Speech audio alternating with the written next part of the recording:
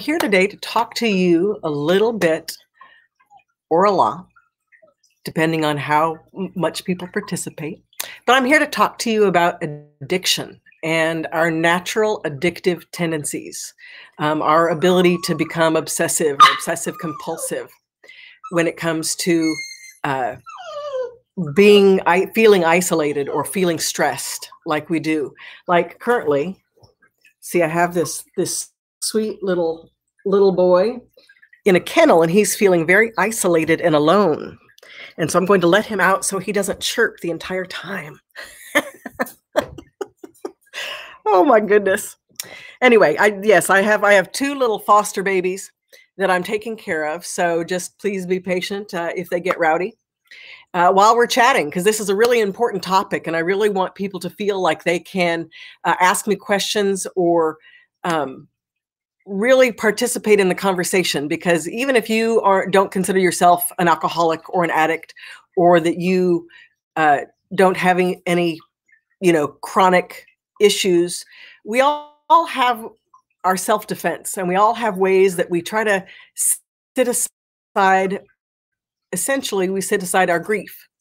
And so when people are having obsessive compulsive thoughts or addictive tendencies where when they feel low, they try to diminish that feeling with food, liquor, drugs, porn, whatever your thing is. Maybe it's relationships, maybe you're enabling or codependent.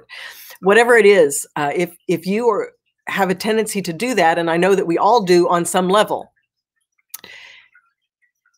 all of those things are brought up in times like this when we are feeling completely out of control of our circumstances and our lives, and oftentimes our environments. So I wanted to talk about what we need to do with that. And the first thing that I really want to talk about with you today is addiction. To transform addiction or any addictive tendency, it is a surrender to grief. That means that if we are feeling overwhelmed with an idea or a thought or a concept, that we are trying to overcome that with a substance or an activity. And what we really need to do is take a deep breath and allow the grieving process, the tears, sometimes the maniacal laughter. Sometimes we need to have a temper tantrum. We need to have an emotional expression that really allows us to shift us out of covering up what we're really feeling, feel it, acknowledge it, and then move beyond it, right? Addiction happens when we immediately sit aside our feelings and try to do something else. And then we want to keep doing that thing. But the more we do that thing, the better it doesn't feel. We don't feel better when we keep doing it, because we never get that high or that excited experience from the first time we can overcome a bad feeling with something that we want or like to do. Okay, so I wanted to read you something out of my book coming out in August. I really wish that I had this book to get to you now, because it's filled with, it's almost a workbook that's filled with things that talks about fear and how to deal with exactly what we're going through today. So conquer your karmic relationships. And here I'm talking about cultural karma. But I really want to talk about each individual in humanity experiences a personal impact when we are taught to ignore, diminish, or repress any aspect of ourselves. Repression of this energy amasses internally when we have confusion about the elements of true power, identity, or superiority.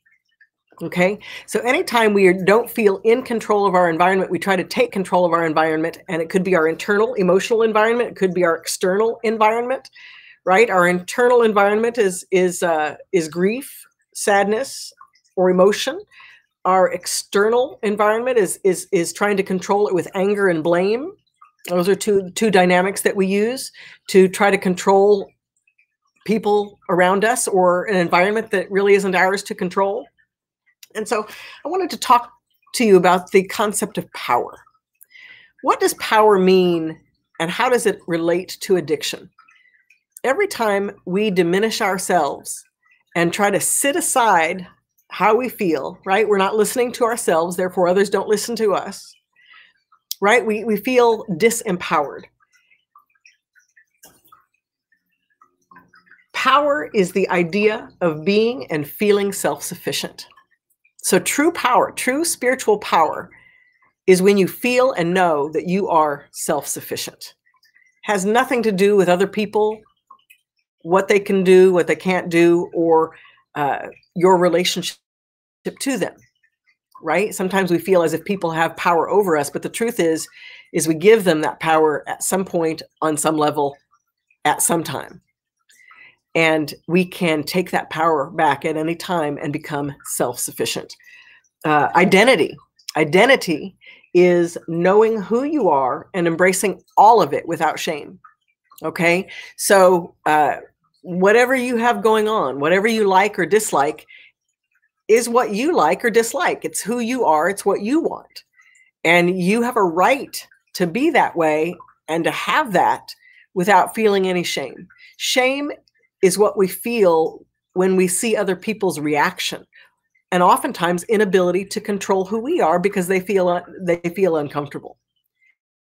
So when you can recognize that people seeking to take control or to judge you or to create some sort of conflict because of who you are, that's about them and them not feeling comfortable with who they are and their ability to control their environment or their inability to control others.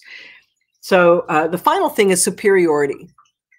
Okay. Oftentimes when we want to take that extra drink, right? I'm not talking about addiction in terms of, right now, I know the stats are telling us that that people right now are buying liquor and guns. That's not good. Best liquor sales probably for the decade right now, because people are home, and at first it kind of started out to be a little fun because we weren't really sure what was going on, and there were some people out there saying, "Oh, those people over there are really making a big deal about a nothing." But in truth, there was this building aura or energy that was starting to build in every community, because what was happening was starting to impact all of us. And when we started to be required to stay home, it was really easy to, hey, pick up a 6-pack or get that extra bottle of wine, or pick up your favorite liquor, even if you don't normally drink, and then start drinking earlier, an hour earlier, 2 hours earlier, or day drinking, right? All of those were entertainment, and they're entertainment until they're not entertainment, until you just don't feel your best, or you just are not your best, because you begin to give your power up to your behavior. Okay. And that's the level of addictive behavior that I'm talking about. Of course, if you are an alcoholic or an addict and you know and embrace that, there are AA meetings and things online. There are lots of different forums that I highly recommend that you log on to. And then there's this whole other group of people who just participate, kind of not really knowing where that process started. Thank you. So I wanted to read you this last thing, and I just lost my page, so give me 1 second. 1 second to find it. Okay.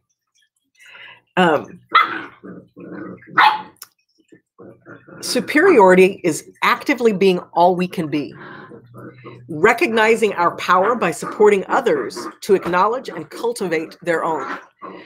We become more powerful. The more we embrace the power of others and empower them to own who they are.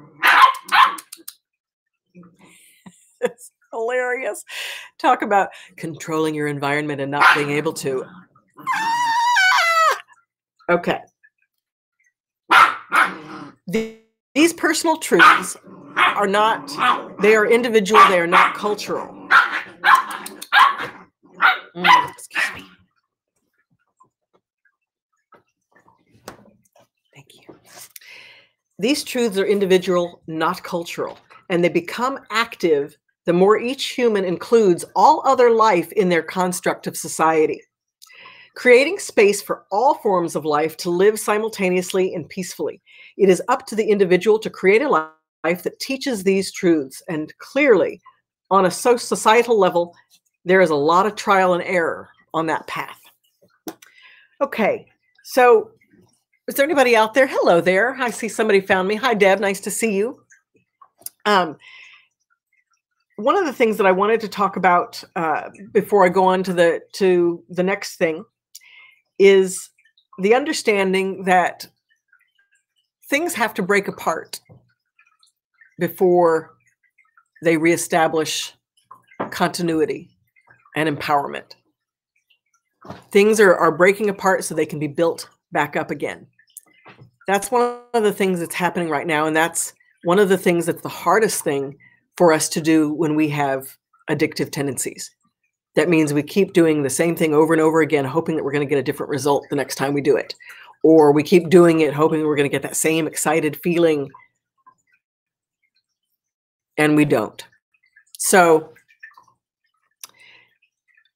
oftentimes we seek the truth.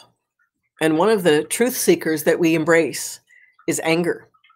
Anger and blame. Sometimes blaming ourselves, sometimes blaming other people. But anytime we use the dynamic of blame, we are creating a conflict that we are paying attention to so that we can dig more deeply into how and why a situation is happening the way that it is. And so understand, every time you feel anger, it's okay to feel that anger. It's not okay to point that anger at the people that you're with or at another person. Okay? It's not good to point your anger at somebody. It's okay to be angry and express that anger. Gosh, I'm really angry right now. And I'm also very happy that the puppies have gotten quieter. I was not meant to have puppies, but we're all doing very well. Yes, see, we can't blame them because they're little puppies. Okay? So when we want to blame someone or something, it's really our way of really looking into why something started the way that it did and why it's continuing. So letting yourself feel anger, recognize your blame, but understand that the blame is telling you something that you need to know in order to find peace in the situation. Okay, the last thing that I wanted to share with you today, and give me just a second to find that for you, is the art of saying no. When we have addictive tendencies, we either don't tell ourselves no, or we don't tell others no. So no is a one-word sentence. It's not rude, obstinate, or selfish. It claims a boundary that is desired and must be respected without explanation. Learning to use the word no is an art form that grows as we do. One of the lesser known commandments, thou shalt not fear the use of no. Learning to say no can be one of the most loving things that you can do for your friends, lovers, and soulmates. Does anybody have any thoughts about saying no and their ability to set boundaries, either with themselves or others? Learning to say no to yourself and to others, again, is one of the most loving things that you can do. And I'm going to give you an affirmation that you can write down. So get a pen and write this down so that any time your emotions get high, too many people in your face, you're having a hard time communicating what you need, either by saying no to yourself or saying no to somebody in your space. I am the master of my mind at all times, on all levels. No one can speak for me or through me. Okay? So I'm going to read that again. I am the master of my mind on all levels at all times. No one can speak for me or through me. When you claim your space and you own who you are without shame, you begin to find peace in saying, no, I can't. No, I won't. No, thank you. Not right now. It allows you some space and some freedom to then think about not taking that extra drink or ordering those fries or eating things or doing things that you know aren't going to make you feel good about yourself or not make you feel good at all. Right now, it's really important that not only we feel good about ourselves, because that amplifies and strengthens our immune systems, but it's also really important that we set boundaries with ourselves and own our space and take the actions that are going to help us to continue finding peace and compassion with ourselves and others. So that's what I wanted to say to you today, and I'm really glad that you tuned in. Again, I'm gonna be here every Friday. Stephen, oh hi Stephen. Okay, Stephen says, what are some ways to deal with this feeling of spiraling out of control due to our powerlessness in this situation? Oh my God. You can't hurt puppies. No. Okay. So the first thing that you need to do so that you don't spin out of control is stop, take a breath in through the nose for a count of 4. Exhale for a count of 4 and tap your heart chakra. This is your heart's over here, but this is officially the heart chakra, and you tap on your heart. It's a little simple movement. Reminds you to breathe.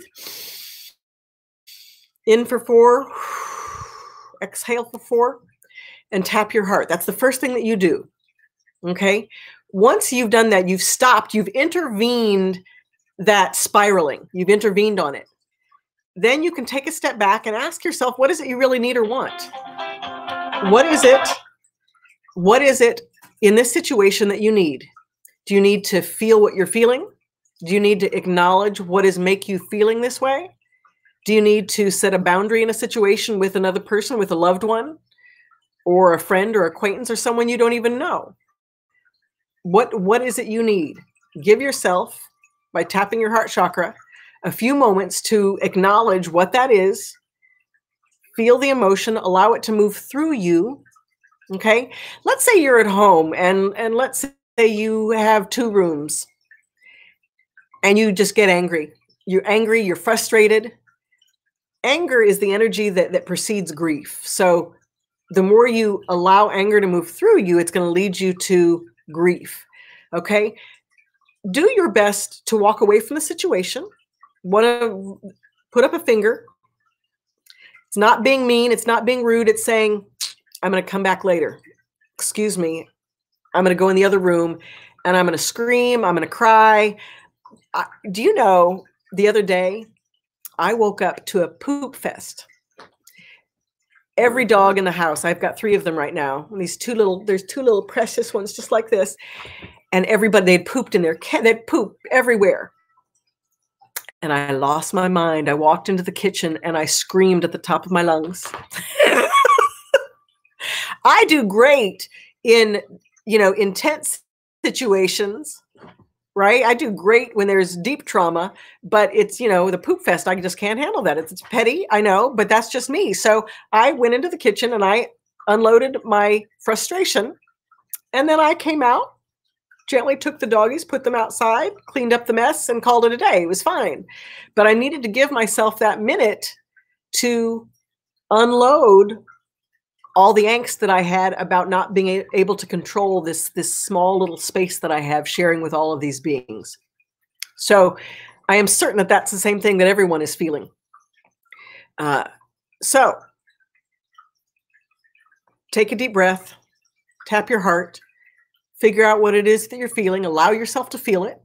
And if it's a big emotion, feel free to go to the other room. You don't need to do it with an audience. It's not bad to do it with an audience, but understand there's got to be a lot of communication that goes with that to make sure that the people around you or the beings around you know that it's not their fault. It's not about them. It is about you and what you need. So going to another room, experiencing that, and then allowing yourself to move through and then do what you know you need to do. Always, if you will allow yourself to feel the emotion that you're feeling, you're going to be less inclined to want to drink, to want to smoke, to want to eat, to do anything that's going to sit aside all of that anxiety. So thank you, Stephen. That was a great question. I do want to address really quickly the idea of anxiety, because we are all having anxiety on some level, a little bit, all of us. And it's chronic. And Stephen says, thanks, and also think watching you with your puppy on your lap helps. It totally does. See, because you just makes it all okay. We all have anxiety, subtle anxiety right now, and it's giving us maybe a rough stomach, or makes us feel like slightly crying, making us really feel frustrated or irritable. And just know that everybody's psychic energy, to varying degrees of intensity, are experiencing these things. And so that we are all, okay, no, we're not going to do that because there's a fire brewing if I let her down. We're all feeling it. And sometimes it's some days it's going to be intense and other days it's going to be a little less. And so just know that and be patient with yourself. Hi, Eric. Thank you. Nice to see you. And yes, eating the house down. Yes, Faith talks about eating the house down. Yes, I completely understand. Cooking is one of the things that I love, and I love to have a glass of wine while I cook. And I'm having to be really, because now I'm eating earlier, and I'm like, I can't drink that. I can't do that. I can't do it how I used to. You know, right now I'm used to being home working all day. But now that everyone else is home, it's kind of made me a little foggier than I normally am. And it's changing, you know, I'm having to adapt my behavior to the energy of other people. So, you know, as we all are, just in our space, we may not know them. Yeah, just know that we are all, when they say we're all in this together, what that really means is that we are all literally next to each other in this, doing this. And so you can either embrace that and create a dynamic that allows for compassion and patience for yourself and others. And, you know, or you can, you know, go on a smoking bender or whatever. Woo, don't do that. Tap your heart. Yeah. Okay. So thank you so much. Is there any other questions that anybody who is on right now? So we should acknowledge the anxiety. How do we tame it? Oh, that's a great question. Thank you, thank you, thank you. Because here's the thing. This subtle anxiety may not go away for a while. And I want you to understand this. We are used to relating to anxiety as trauma. Anxiety usually comes when our fight or flight system tells us that something bad is going to happen and that we must beware, we must be hypervigilant, we must pay attention. When that happens, I'm going to show you this little boy. Oh, look at this. This is McDuff. Say hi, McDuff. So when we have that chronic anxiety, it's a little bit every day.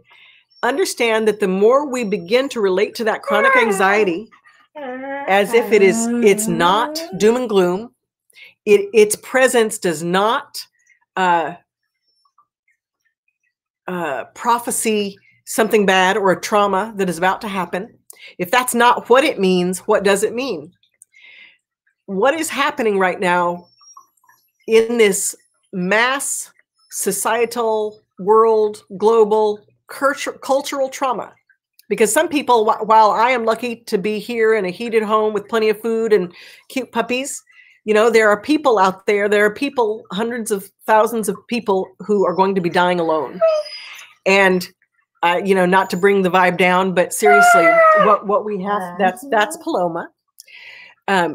There is a global shifting of energy, and our vibration literally is shifting on all levels. We are learning to begin to open our minds and our hearts to not only to ourselves and our own needs, but to acknowledge other human beings, humanity, and their needs without question, without distinction, without discrimination. And that requires a subtle vibrational shift globally on everyone's part. So all of us who make it through this, we are all shifting our vibration, and that subtle anxiety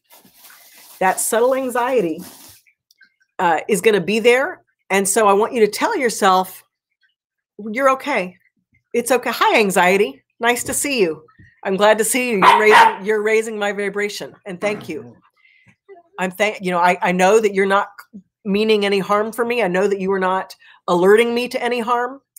I know that everything is just fine, and I am just fine, and everything is going to be okay. This too shall pass. Okay. So remind yourself the anxiety is to help raise your vibration so that we all can become in alignment, in integrity with one another, so that we can become first in alignment with ourselves and our own integrity, right? We've got to become in alignment with ourselves and our open heart. We've got to do that before we can truly be open to other people. So I think that's it. I think that covered what I wanted to say about that. A really great affirmation that you can use for that, for your anxiety, is I choose goodness. I see goodness, and I am goodness. I choose goodness. I see goodness, and I am goodness. Now you've met the menagerie. That's a gizmo. Eric says, don't know if you have covered talking to kids and dealing with their anxiety. Okay. I haven't done that, but it's the same as adults. Believe it or not, helping a child to understand that their real desire when they have anxious and they have a raw stomach, or their stomach hurts, or their head hurts, getting them to breathe and tap their heart. Okay. Tapping the heart. And letting them know that this is something it's that connection that they're having with all of these other people that's making them feel this anxiety. It's their connection to others. And oftentimes, if the parents in the home are feeling at peace, then the child will feel at peace. Whoever's energy, there's always a strong personality, like Paloma. This is Paloma. Yeah, see? Oh, now she becomes quiet because I put her on camera. There's always a strong personality, and the strongest personality in the home can really manage. It's hilarious. Can be the one to manage the balance in the house. So always make sure that you talk about it. Let them know that they are free to say they don't feel good, to say their tummy hurts, and then to ask them how they're feeling. What are they trying to control that they're unable to control? Okay. Talking with them, getting them to feel confident and comfortable to talk about what is going on. You can let them know, hey, I can't control what's going on in the world, but I know we're going to be all right. And if you give them that consistent message over and over again, by giving them the opportunity to feel what they're feeling and describe their feeling, helping them to describe their feeling. Sometimes they feel something and they don't know the words to use. That creates a level of anxiety. This is the most dynamic. This is the most dynamic session I have ever done. Oh my God, it's hilarious. We are having so much fun. So, Eric, I hope that covers you to make sure that let them know that it's natural. Let them know that it's helping them to be aware and present to their situation. That's what anxiety does, is it helps us to become aware and present to our situation at all times. And again, the person who has the strongest personality in the home, they can oftentimes, how they relate. No, don't eat the remote. The animals are wilding. Yes, they are. Oh my God, it's hilarious. Okay, so anybody else got anything for me right now? Because we are having so much fun. Do you know the minute I sign off, everybody's going to go to their bunkers and take a nap as if nothing happened? Oh my God. Oh, okay, of course. I will say your sense of humor. We need it desperately right now. And there are times when you're not feeling very humorous. Try to find a video on YouTube. Think of your most favorite comedian, or go when all else fails, I go to Carol Burnett because I grew up with her and she kind of reminds me of my mom in some ways, and she's hilarious and it's good, clean fun. But whatever it is that you like, watch a video, do something to kind of shift your perspective, and know that no matter what happens, the world is going to move forward and things are going to get better. We are going to make our money back. We are going to get our jobs and our businesses rolling again.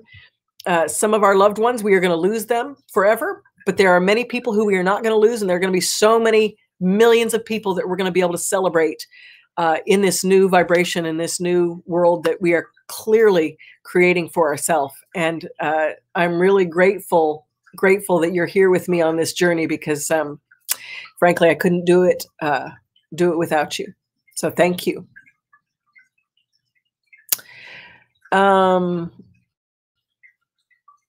Okay. Well, that's a good one. So Faith and I had a little conversation last week, and we were talking about when we're dealing with money. And in fact, I dealt with this on the video from last week. And so you should, if you want this in its entirety, because I really talk about, write it down on a calendar.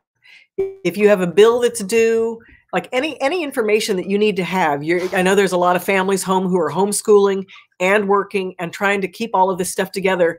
Don't have multiple calendars. Have one calendar and put all the information in one place so that you can always refer to it. When you do that, when you create that, it makes your world feel more manageable. And then the next thing is, if you're feeling like you are lacking something, or in lack, there just isn't enough, I want you to take a moment and make a list of what you do have. Take a moment to acknowledge your assets, whether it's your sense of humor, your good looks, your charm, your warm home, your food, your comfortable chair that you like so much. Whatever it is that you have. Some people don't have a lot and some people have a ton. So take moments and really recognize and embrace what you do have. And that's going to shift your focus. Understand that when we focus on what we do have, that gives the creator the opportunity. It gives the creator a blueprint to give us more of that. Wherever we put our intention and our focus and what we repeat, we started out this whole thing with talking about addiction, and addiction is repeating the same thing over and over again, hoping it to change. Okay. So the more you can focus on the things that you do have and lay out clearly what you need, you have given a blueprint for the universe, for your creator to fulfill all of that for you. Okay. So gosh, thank you so much, everyone, for sharing this time for me today. Again, I'm Tracee Dunblazier. I'm a spiritual empath and shaman. And I'm going to see if I can find a way to get this book out to people earlier.